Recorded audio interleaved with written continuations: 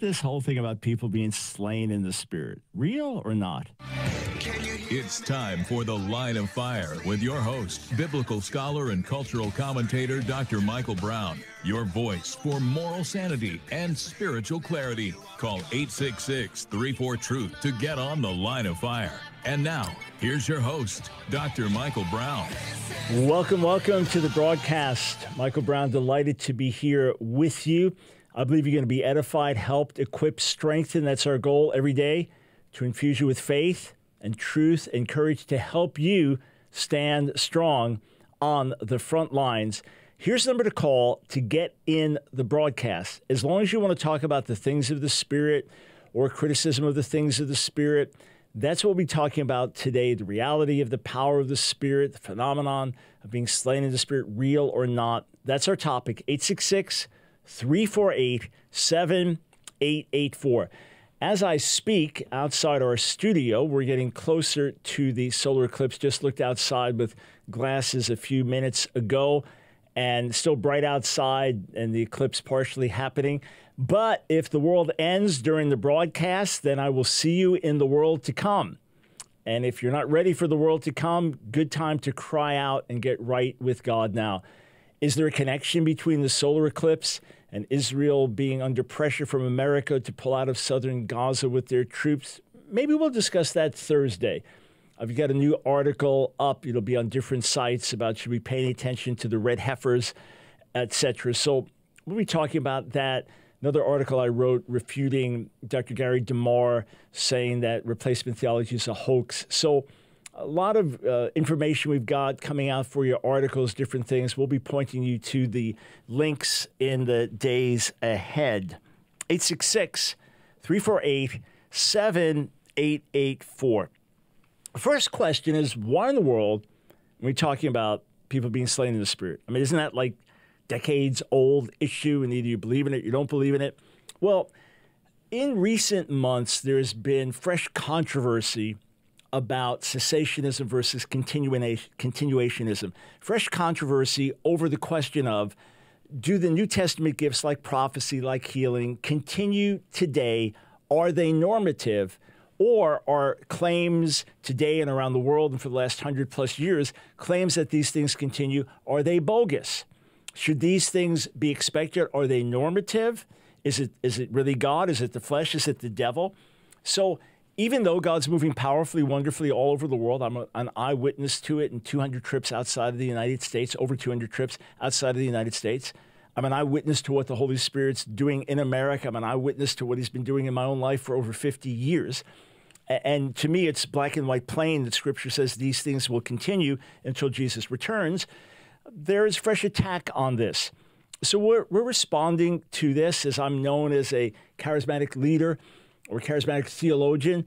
Often the attack will come my way, and I do my best to engage critics.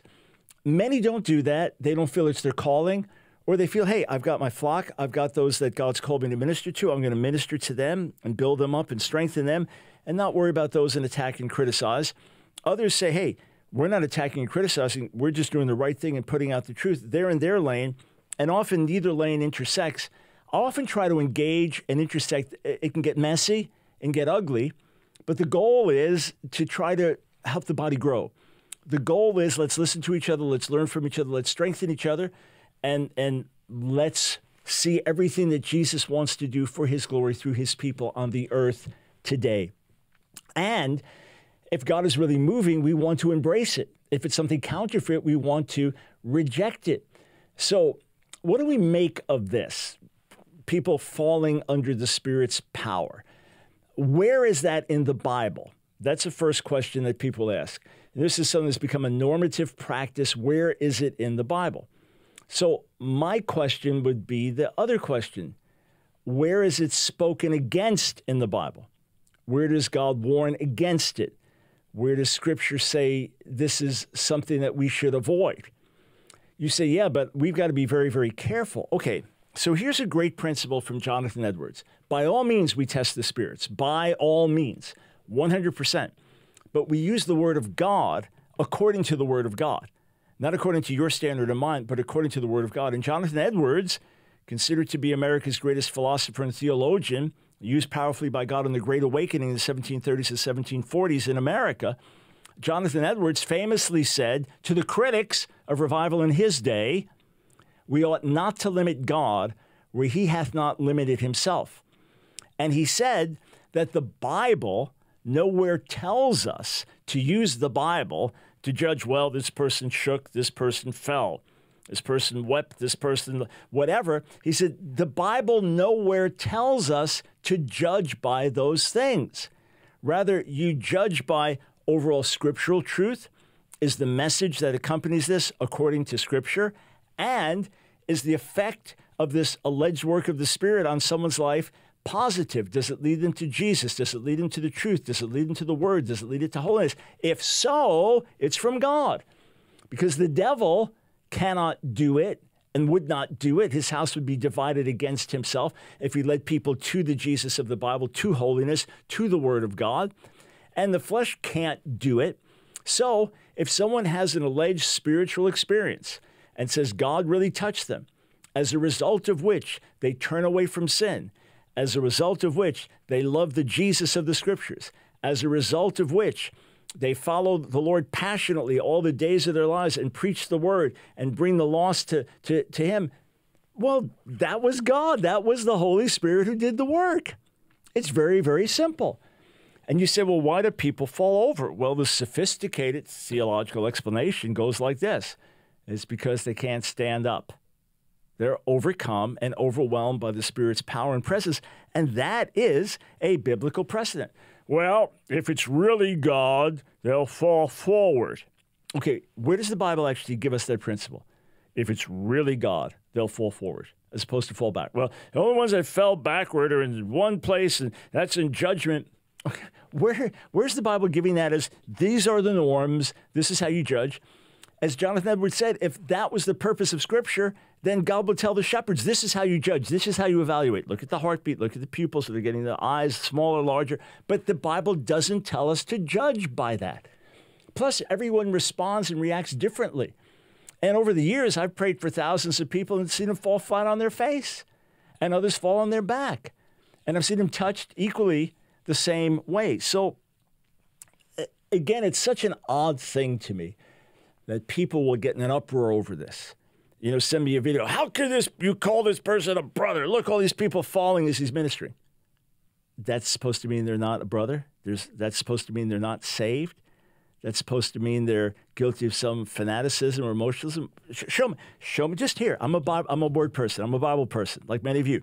Show me in the Bible where it says judge by test the spirits. How? Well, you look, biggest thing, you look at doctrine. If doctrine's not the issue, if Jesus is being preached, the Jesus of the Bible, if he's being preached, then you look at the effect it has on someone's life. Very simple. So I asked a question on Facebook. Anyone can fall over. And remember, in the late 70s into the early 80s, I rejected being slain in the Spirit. I actually had a little teaching against it, that it proves nothing, anybody could fall. And I had like 5 points and why it's not from God. Okay, so even though I had prayed for people before and seen the power of God touch them and they fell over, all right? And it wasn't a common thing, but you'd see it here and there, and it seemed very genuine when it happened. I rejected it for a number of years. I was skeptical. And I had all my reasons, but I actually couldn't quote Scripture to that effect. I couldn't quote the Bible to that effect. And then over the years I prayed, and I've seen the power of God come in dramatic ways. And ways you have to understand. I've been in meetings where someone's getting prayer, right? So I'm walking down an aisle to leave a building. So I am walking behind people in the aisle. So they're standing there, eyes closed, being prayed for. I'm walking behind them. Someone's been praying for them for a few minutes, hand on their forehead, quietly praying. They don't know I'm behind them. They don't hear I'm behind them. I'm not saying anything, but I just have to get by them. I barely put my hand on their back, boom, and they fall over. How'd that happen? Why'd that happen? I prayed for people that didn't believe it, that were skeptics. I'm just going to shake their hand, and the power of God's hit them, and they fell to the ground and got up changed. How'd that happen? Where is the power of suggestion? I've been in circles where no one had ever seen it. And I I wasn't expecting anything. Didn't say a word about falling. Began to pray for leaders on the platform. They began to fall on their face, fall on their side, fall on their back. And people were shocked. They'd never seen it. Well, where'd that come from? And when they got up changed, having encountered the Lord, who did that? So I want you to hear some testimonies. And I want to ask you the question, who did this? Who was responsible for this? Was this genuinely the Holy Spirit? Was it the flesh? So suggestion or just getting worked up? Or was it the devil? All right, so let me read a few. I posted on Facebook and said, I realize anybody can fall, but have you had a genuine life-changing experience being, quote, slain in the Spirit? We got hundreds of responses. But let me read a few for you. This one is from Paula. Paula says this, Dr. Brown, you pointed at me from about 7 feet away at the altar at Brownsville. I fell to the floor on my stomach. Oh, she fell on her face. I thought, oh no, I'm going to get stepped on or I need to get up. I could not. There was a huge hand on my back. I don't know how long I was on the floor, but when I got up and went to my pew, electricity, love, joy, peace shot through me for about an hour. I laughed and shook. I have never been the same. I truly love Jesus. God has placed evangelism into me 37 years ago, and it's still here. Thank you, thank you, thank you for being so mightily used by the Lord during that amazing revival. So here's someone didn't even touch. She has this powerful experience, overcome, and she's telling you 37 years later, the fruit is still there. She loves Jesus, and he put evangelism in her heart, and she's still burning for the lost. Was that the flesh? Did she just get worked up? Did I do something and point it and tricked her? Or was it the devil who did that and gave her this love for Jesus and love for the lost? Or was it the Holy Spirit? I got a bunch more to read to you. I mean, we go on for months or years just reading testimonies like this. But I want you to recognize, friends, you'll judge the tree by the fruit. And the fruit is not a fanatical clip of one person or some demonic fundraising. The fruit is hundreds, thousands, millions powerfully touched living for Jesus today. Don't side against the Holy Spirit because he works in ways you're not used to. Don't grieve the Spirit. Instead, rejoice in what he's doing.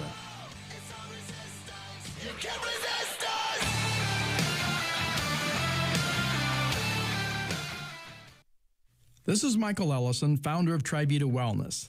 I want you to hear an amazing testimony from my friend, James Robison, and most all of you will know of him. He and his wife, Betty, host the Life Today television program. Now, here is James. Let me tell you about a miracle I experienced. My friend, Michael Ellison, he and his wife are our 40-year-plus best friends. Well, let me just say this to you. I had so much pain with what was called tennis elbow that I could hardly reach over and pick up the phone without pain, without it hurting me. I couldn't pick up something to drink, a glass of tea or anything. It was very difficult to do anything without wearing a tight strap. And then Michael shared the Nopal cactus juice with me, Nopalea. I began drinking about that much in the morning in a glass and that much later in the day. And in 3 months, I was a different person. I have now gone more than 10 years with no pain. Not better, well, I have no joint pain. I'm telling you, it did something to the inflammation in my body that was undeniable. Now, that's just my testimony. But that's been more than 10 years with no pain. Matter of fact, if I miss, for some foolish reason, a few days, I can feel it creeping back that fast. So give it a try. See if it helps relieve your pain. I hope it does like it has mine, because it worked for me. Nopalea is supported by clinical studies for lowering inflammation and improving mobility, flexibility, and range of motion in the neck, back, and joints for less reliance on pain medication and improved quality of life. Call 800-771-5584 and use promo code BROWN25 to receive 25% off your order. As a new customer, 100% of your order goes to support the Line of Fire. Call 800-771-5584 or go online to trivita.com. It's The Line of Fire with your host, Dr. Michael Brown. Get on The Line of Fire by calling 866-34-TRUTH. Here again is Dr. Michael Brown. Shout out to our co-sponsor, Trivita, for their great wellness products and their generous support of this ministry. I enjoy the wellness products, and we are so blessed to be on so many stations with the help of Trivita. Check out these great health resources for yourself. 800-771-5584. Folks, I'd love to answer your questions, too. So call in with your questions, and they'll tell you what will work best. 800-771-5584 or Trivita.com, Trivita.com, and then use the code Brown25. By the way, Seize the Moment, How to Fuel the Fires of Revival, from Revival to Reformation, Book 1. This came out early this year. And in less than 1 month, Turn the Tide, the sequel, from Revival to Reformation, Book 2, How to Ignite a Cultural Awakening. We'll tell you how you can pre-order your signed copy a little bit later in the broadcast. We'll let you know how to do that. By the way, it's my joy for all, every so often we'll see comments, it's all about the money. You do it all for the money. So every book we sell through this ministry, from the history of the ministry, I don't make a dime on. Every book we sell that goes through you pre-order, you order through our website, or I'm out preaching, we have a book table, that all goes back into ministry, all of it, 100%. Other ministers do the same. It's not some big thing I'm doing, but they'll be, you're not doing it all for money. It's like, actually, it all goes right back into ministry. We'd sell 10 million of these, doesn't go in my pocket. Anyway, praise God. So let me read some more testimonies for you. This one is from Matthew. 866-34-TRUTH. You want to blast me? You want to differ with me? All those that attack me on our YouTube channel and our Facebook pages, call. I'm a nice guy. We're going to have a friendly conversation. 866-348-7884. So, again, asking the question, were you ever, quote, slain in the Spirit? What impact did it have on your life? Matthew, you have no idea. And I don't do courtesy drops for anyone. I pastored a church in upstate New York and still do. You laid your hand on my stomach at the Brownsville Revival in 1997. The days when you and John Kilpatrick and Steve Hill went around the sanctuary praying for whoever was in front of you. You quietly said, fire. And I flew about 2 to 3 feet and landed under a pew and didn't know what hit me or how it happened because the crowds, as you know, were stifling, and falling was a chore due to the press, to quote the New Testament. In other words, there's so many people around, there was hardly any room to fall down. This was my first time, quote, being slain. My life and then church was radically and unimaginably changed forever. That sounds like Jesus to me. That sounds like the Holy Spirit to me. Again, I'm just reading samples. I pulled a few of these last night. Bonnie, yes. In 1996 at Brownsville Church, a lost religious Baptist woman was slain in the Spirit, and when I got up, there was a love and hunger for God that hasn't changed. I know some of you have a hard time with this because it's outside your paradigm, but God is often outside our paradigm, and if it's not spoken against in the Word, there's a difference between unbiblical, meaning it's contrary to the Bible, contrary to the Word, and extra-biblical, meaning it's not explicitly mentioned in the Word. And the idea of people being overpowered by the presence of God is certainly a common concept in the Word. Emilio, when you prayed for me in Brownsville, you know what's interesting? All these Brownsville testimonies, this means they're over 25 years old, and the people are still talking about how they're changed. Emilio, when you prayed for me in Brownsville, Pensacola, I flew backwards, and it launched me into a great move of God at my church in Manson, Washington. And notice all these people saying how they flew, they got hit. In other words, I'm just going up to someone, either pointing their direction or putting my hand on the stomach if it's a guy, or just touching a woman's head. And when the power of God hits and people testify to being thrown in the air, I wasn't doing it. I remember once Nancy had said to me that I prayed for a friend of ours who was a worship leader, very sensitive guy, just great, great soul. And he said to Nancy, Mike was a little rough when he prayed for me. And I said, honey, I barely got near him. So the next night, I remember she was just walking, praying in the balcony, praying in the Spirit, and I'm praying for people. And he's standing there, eyes closed. So I got her attention. Are you watching? And I barely got my finger, barely to his stomach, barely touched. Boom, and he fell to the ground, touched beautifully by the power of God. I looked at her, it's like, it wasn't me. It wasn't me. I didn't do it. Craig, yes, my first semester at CF&I in 1997, on the floor for 2 hours, Holy Spirit convicting me of things I prioritized above him, still marked to this day by that encounter. Who did that? That's not the work of the devil convicting us by the Spirit and changing us. That's not the work of the flesh. That's not the work of emotionalism, because emotionalism doesn't bring about lasting change. And you have person after person talking about the lasting change that came in their lives or how moves of the Spirit broke out in their churches. A few more. Liz, yes. Last year, for months on end, I battled depression and a spirit of fear. Finally, during one Sunday morning service, a dear elderly lady of God came and laid her hands on my head while I was weeping at the altar. She commanded the spirit of fear to leave me, and as soon as she did, I felt my body go limp. I sank to the floor. I could literally feel that spirit lift off of me. I sank to the floor and wept in relief and joy. From that moment on, I've not battled it again. Come on, you should be praising God by now. Donna, yes, once. I'm a Baptist lady who had certainly read about it a lot, but skeptical as to it being genuine. What a surprise to experience it. Of all places, I was in Jerusalem on tour with Michael Brown in 2014. I won't go into the whole story, but I remember Dr. Brown barely touching the top of my head. Next thing I knew, I was coming to on my face on the floor. Almost a half hour had gone by and I was out. I was filled with such peace, love, and thankfulness. When I returned home, I was much more sensitive to the Holy Spirit. Things just happened, more answered prayers, speaking in tongues followed. I'm so thankful to realize a deeper relationship with our Lord. Who did that? That was Jesus by the power of the Spirit. Pharaoh, I did.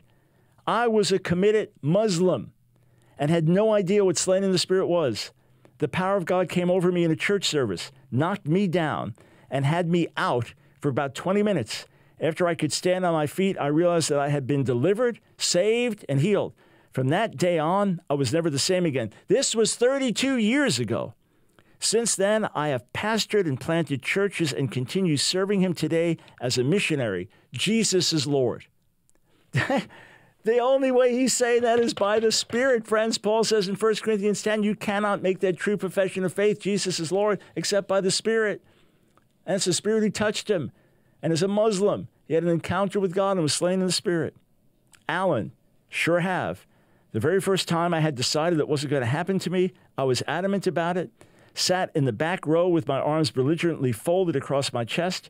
Somehow the Holy Spirit had other ideas, and before I knew it, I found myself up front and laid out on the altar, unable to move. I had no option but to lay there and to listen to what the Lord had to tell me. My life has never been the same.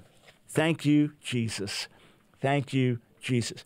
You're just basing things on experience. No, I'm basing things on biblical principles, that the Holy Spirit moves powerfully, touches lives, and that when it's genuinely the Holy Spirit, he will lead people to Jesus. That's what the Bible tells me. The Bible doesn't tell me to make a judgment based on whether someone falls or shakes or jumps or shouts or lays their emotions. It doesn't tell me to make a judgment on any of that. Read it cover to cover. I have many times. It doesn't say that.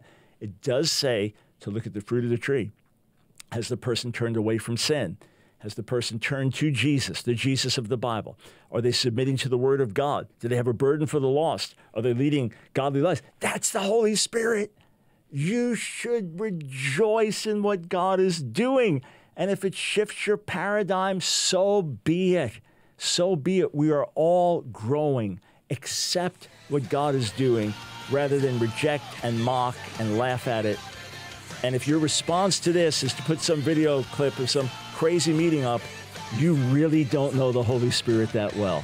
I say that from the heart.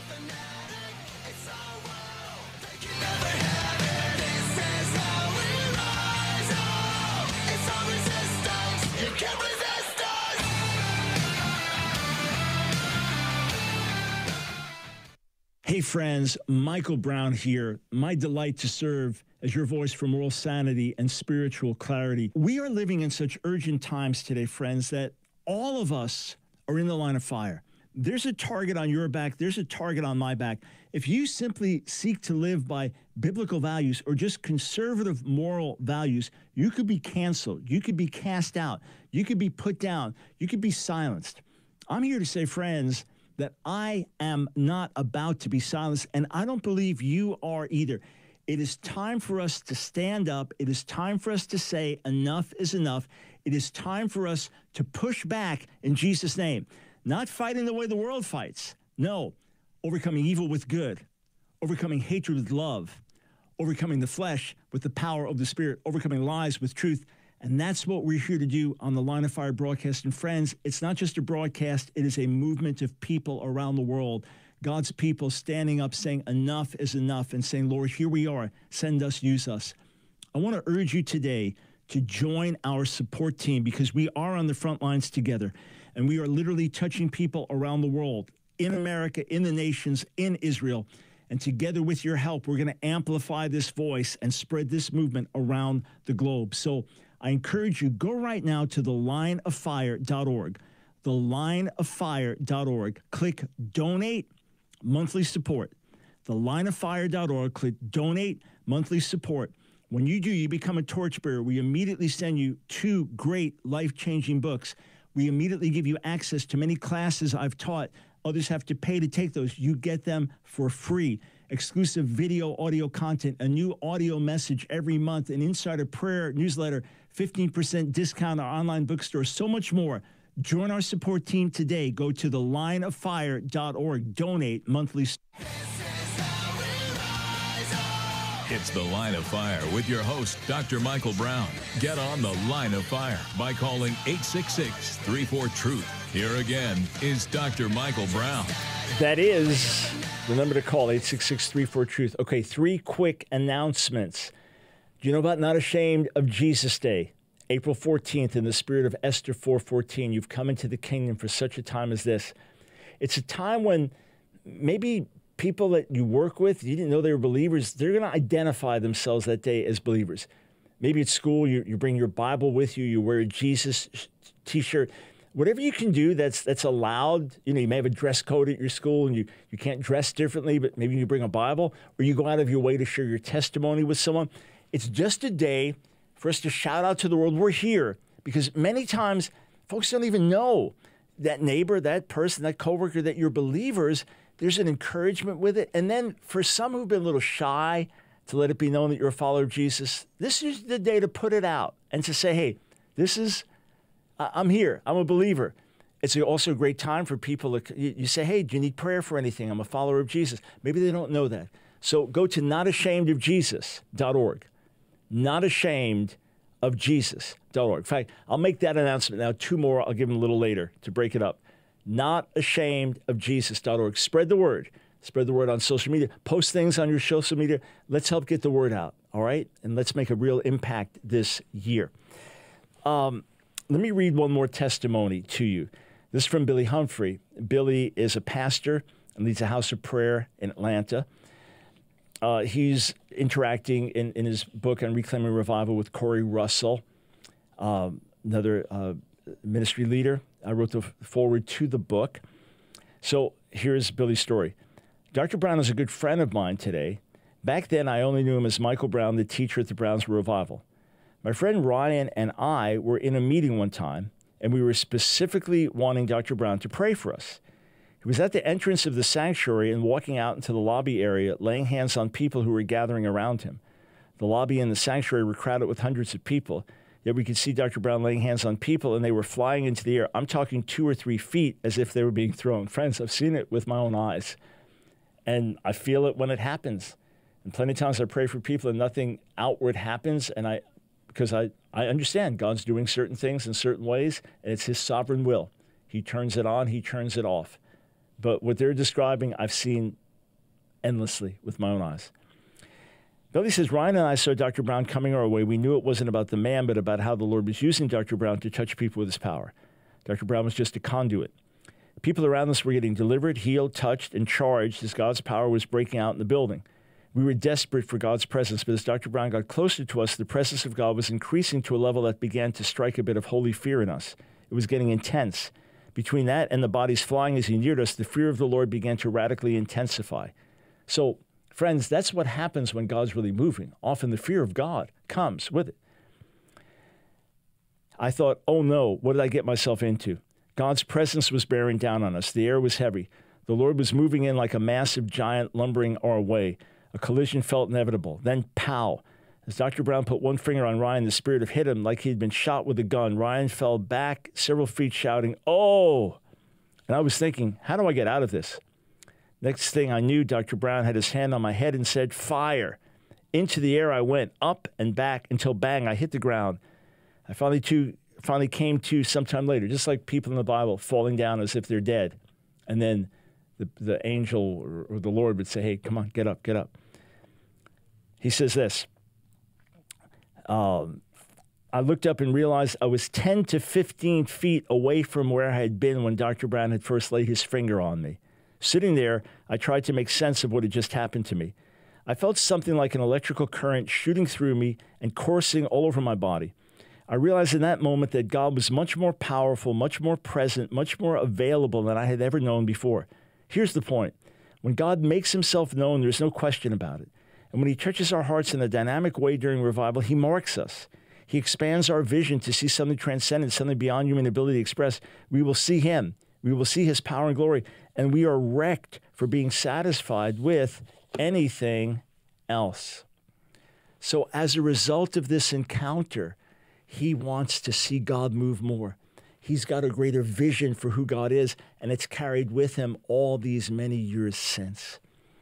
So again, I remind you of what Jonathan Edwards said. We ought not to limit God where he hath not limited himself. And if you read the Bible from cover to cover, you will expect unusual things. You will expect supernatural things. You will expect the hand of God at work because it was normative in Bible days and is supposed to be normative throughout history. When it's not normative, it's because the church is not where it is supposed to be in one way or another. The Exodus, that was a one-time event. Elijah calling down fire from heaven on Mount Sinai, that was a one-time event. He calls down fire and judgment subsequently, but that event where he calls down fire on the sacrifices, one-time event.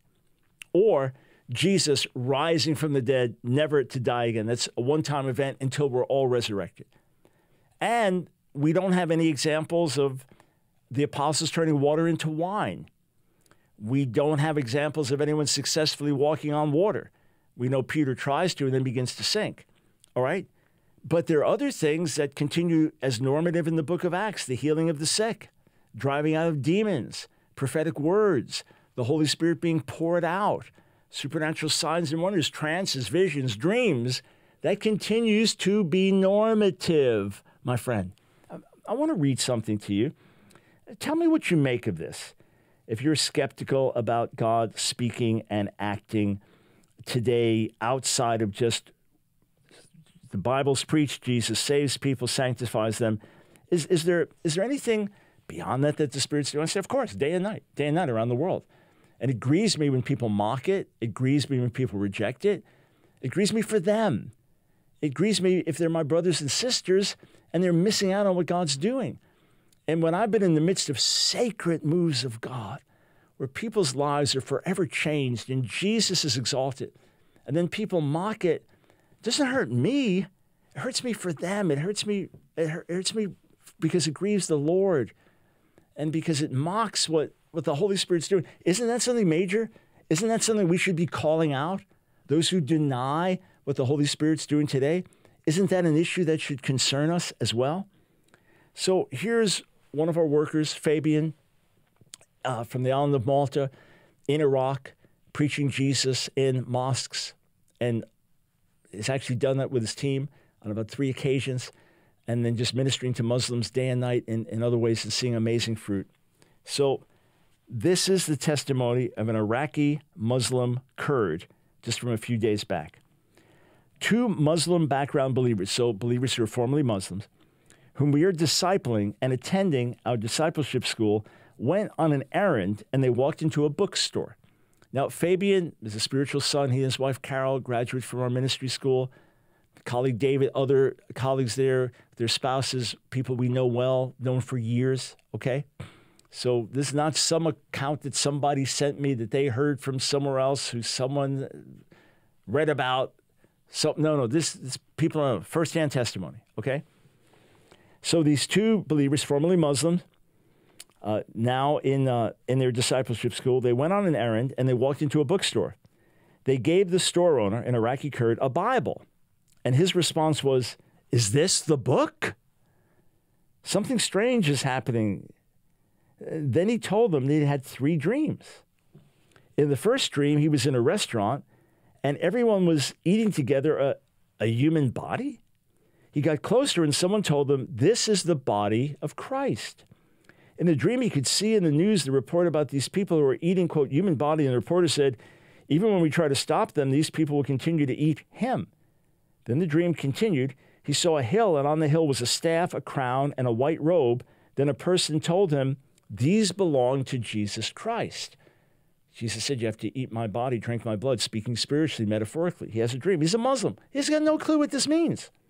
In the second dream, he walked out of the house, and everything outside was burning. It was a terrible scene. Chaos everywhere. Houses and everything were burning. In the distance, there was a green hill like a big rock that was untouched by the fire. He told his family, "We need to go there." His family was not interested, but he still went. There on the hill was a person who gave him a cross and told him, "God is waiting for us." In the third dream, there were messengers that came knocking on the door of his house. His family answered, but sent the messengers away. He came out of the house to look for the messengers. Then he woke up. That same day, he had the third dream. Later that morning, he went to work, and a few hours later, the 2 guys attending the discipleship school walked in his bookstore and gave him a Bible. That's why he said, "Is this the book? Is this the thing the messengers were trying to deliver?" The next day, Kenny on our team met with him to explain the gospel and speak to him about counting the cost. This Kurdish Muslim, deeply convinced of the gospel, said, "What must I do to have this salvation now?" Who is behind those dreams? Certainly the Bible talks about God speaking in dreams. Who is behind those dreams? Who did these dreams connect him with? Bible believers, former Muslims who are Bible believers, love Jesus. So when they share the gospel with him, notice they don't just tell him the gospel, but because they're former Muslims, they know the cost. They explain the cost. This is what it's going to cost to follow Jesus. He wants to have that salvation. Friends, this is happening day and night around the world. If we just sat here and gave you examples that we knew firsthand and from colleagues firsthand, we'd spend the rest of our lives just doing broadcasts with testimonies. And I can absolutely categorically back from Scripture that these things, healing, miracles, the supernatural workings of God in this way, should continue until Jesus returns. With all respect to those who differ, to me, it's a pretty much black and white case. I know I plan to do some major debates on this, but to me, I'm just saying it's one of these things. When I tried to be a cessationist, when I tried to deny the gifts and power of the Spirit for today, when I made an effort to, the word was just too clear. In the late 70s, early 80s, during my PhD studies, I could not get away from the clear testimony of the Word of God. So I've been addressing these things more recently just because they've come up more.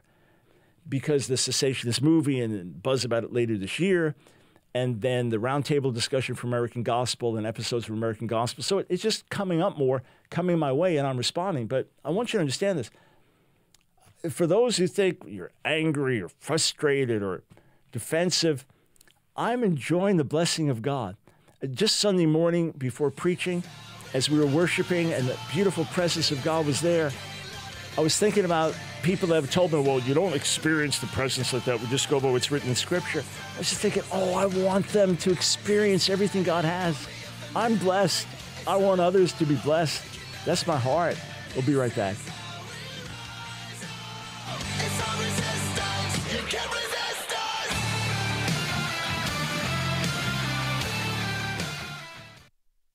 Nopalea has helped thousands of people by lowering levels of chronic inflammation.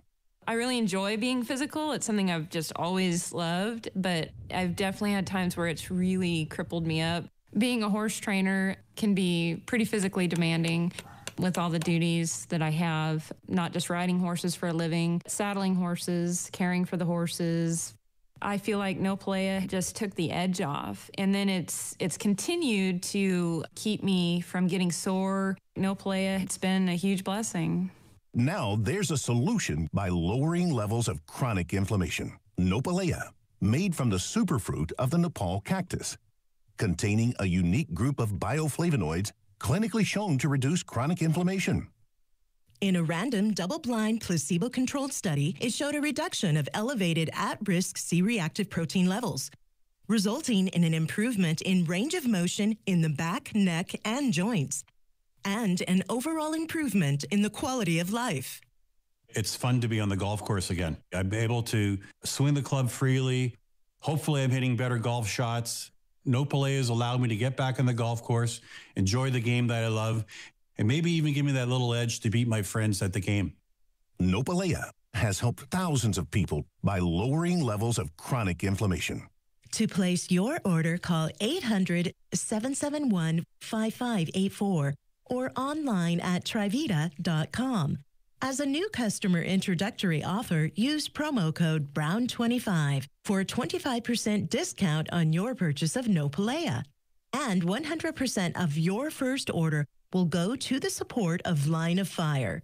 Go to trivita.com or call 800-771-5584. Again, 800-771-5584. It's The Line of Fire with your host, Dr. Michael Brown. Get on The Line of Fire by calling 866-34-TRUTH. Here again is Dr. Michael Brown. Okay, announcement number 2. I said I had 3 for you. So the sequel, Seize the Moment, How to Fuel the Fires of Revival from Revival of Reformation, Book 1, that came out early this year. And now the sequel to that, so that was the beginning. Now the sequel, Turn the Tide, How to Ignite a Cultural Awakening. I really felt grace in writing this with step by step. If God's moving in the church, how do we move from that into impacting the culture, changing the world around us? How does that happen? What are steps we can take that are practical through the gospel? So Turn the Tide, How to Ignite a Cultural Awakening. It is, about 220-something pages. You can order your pre-ordered signed copy, so you'll get it in advance, pre-ordered, signed copy, numbered, so it's kind of a collector's item. You can do that going to thelineoffire.org, click on Shop, and you'll see it right on the homepage. Thelineoffire.org, click on Shop, and you'll see it right on the homepage. You can get multiple copies. We sign them for each person that you ask us to. It's a great way to get the book out, and we push these forward when a new book comes out. And I am really stoked about this one. Okay, so last week I had some fun. And just looking at comments received and likes, it seems like 90% of you got what we were doing. But I decided to have some fun with those who just, the only criteria for judging me is not what we've done in ministry over the decades, but did I call this one out or call that one out? Of course, everybody has a different list. I get all the lists. I got blasted last week for defending John MacArthur, okay? Then I have someone else wanting me to call him out as a false teacher. I have people wanting me to call Justin Peters out as a wolf. And then, of course, this one's going to call out Kenneth Copeland. This one's going to call out Todd White. This one's going to call out this one, that. So everyone's got their own list, okay? So I said, hey, I address issues over the years, always have. I address people privately, call people out. When things come to my attention, I'm burdened, and the Lord wants me to deal. We deal with it, but we've got a ton of other stuff we do in ministry. So I just had a little fun and said, hey, for all the critics, tell me all the Jewish ministry you're doing, because that's important. And go, we don't have time for that. Tell me what you're doing in world missions going overseas. Well, we don't have time for that. Tell me what you're doing with the culture wars, and we don't have time for that. So I said it's funny that they have their own calling, but I have to follow their. So I was just having fun. Most everybody got it. It's like, well, you're just boasting. I don't feel like I've done anything. I feel like every day I'm just getting started. Generally, I don't feel like I've done anything. I'm eager to. I know God's worked, and I've seen Him work and do amazing things, but I just want to honor Jesus. I feel like I'm just getting started, okay? But we pulled some comments, so I want to share, these were some of the responses to the videos or related videos. This one is from a fellow named John, and we can throw the slides up if you want, guys. I've read his books, met him, talked with him. His theology is the equivalent of the Fire Nation from Avatar, Last Airbender, LOL. I'm sorry I didn't see Avatar, and I don't know what Fire Nation or Last Airbender is, but that was a funny one. Okay, this is from Peter. Mike, I don't believe you're in the position to issue challenges. Anyone can get a book published anymore. I assume you've read Jimmy White's Factorial Fictions or Ron Hubbard. No, I haven't. Again, there must be a line. Mike, it appears you're getting agitated by the number of people calling you out. Stop using your calling as an excuse for bad theology. I'm sorry to laugh, but I don't get agitated. I get blessed when I get attacked for doing good. Trust me, I get blessed when I get attacked, lied about, misrepresented. I have colleagues that send me stuff to encourage me. Here's the latest video attacking me, latest article, latest website. Here's a book written against me. I'm honored that people are taking the time to attack. And where there's valid criticism, I'll grow from it and learn and want to become more like Jesus. But I'm not getting agitated. Oh, and by the way, no, the books I've published, you can't just get published. Sorry about that. No, you don't just get an academic commentary published or other things. But okay, let's go on. This was Scrappy. Wow. This shed lights on why you don't expose those that mislead the flock. Let's see. Because the flock connects you with them and they buy the wolves' merchandise, so why not yours as well? Since you're always defending them. Just wondering, are you as rich as them? Somebody asked me about my net worth because someone sent me something. I found it online that my net worth was $24 million. And they said, what's your actual net worth? I said, when it gets to $1 million, I'll tell you. But, I mean, these things, do people actually believe this? Do they actually believe it? And by the way, there's not a wolf on the planet I defend, but there's some people that others are sure are going to hell. And I said, no, I believe the person's a brother, but their theology is very wrong, or this is wrong, or that's wrong. But I believe they're a brother because I don't damn them to hell. Therefore, I'm making merchandise on what the wolves sell. Wow. You know, the thing that I don't laugh about is I hurt for people who actually believe this nonsense. What kind of world are they living in? That's what grieves me. All right, let's see this one. You, sir, are a terrible shepherd. You couldn't protect the flock with a tank. Foolish. Okay, how about this one? Dr. Brown, I see your echo chamber approves of your blackwashing of people who have your salvation at heart and try to warn you. Just remember, you are also being judged for your false witness against these men. So, you know what's funny? Each group has their echo chamber. I try to interact with people outside of my echo chamber day and night. Day and night. It's costly. It's time-consuming. It's often not fruitful. But, hey, we got to make the effort. Got to reach out and make the effort and try to interact when we can. And thankfully, over the years, we've seen many, many people come around and have a change of heart. But the idea that my salvation is at stake, I mean, think of how deceived and messed up people are in their thinking, that my salvation is at stake. Even though I love the Lord with all my heart, serve him with joy, now in the Lord for over 52 years. I've had the privilege of taking his message around the world again and again and seeing Jesus mightily glorified. But because you brand someone a false teacher, and I do not say I know that they're going to hell, that my own salvation is at risk. What kind of God do you serve, friends? What kind of Bible are you reading? And do you even have the slightest clue of who I am and some others are? Wow. Jacob, if you had the same convictions for charismatic charlatans and false prophets, you could be used of the Lord. Unfortunately, you are being used by Satan by not judging what comes out of their mouths in the name of God. So this happened to be a video where I challenged charismatic leaders Steve Schultz and Johnny Enlow last week about some anti-Semitic junks they were pouring out. Oh, but that's not enough. That's not enough because I didn't call out this one, this one, this one, this one, this one. Some people are so incredibly myopic, and I'm trying to help you get out of that. Yes, I confront error day and night.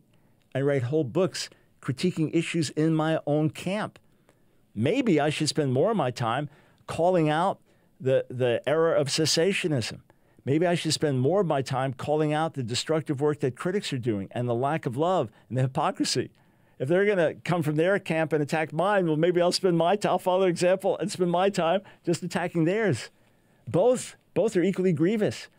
I listed all the ways that hypercharismatics do damage last week and all the ways that hypercritics do damage. It's massive on both sides. Oh, let's see this one.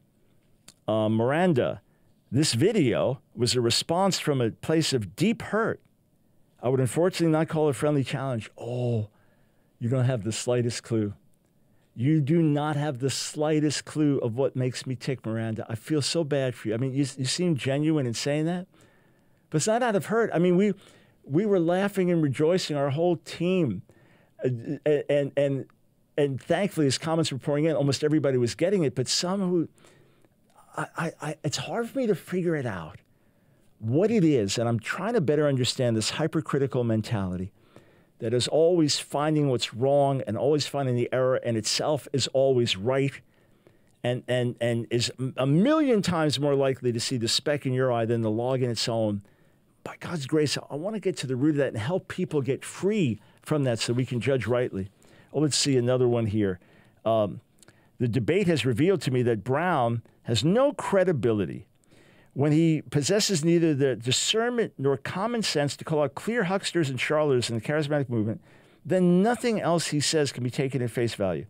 It was extremely eye-opening. I have a ton of respect. I lost a ton of respect for Michael Brown and Sam Storms. These guys are defending the indefensible. I gave Brown the benefit of the doubt for years, but I don't trust his judgment anymore, etc.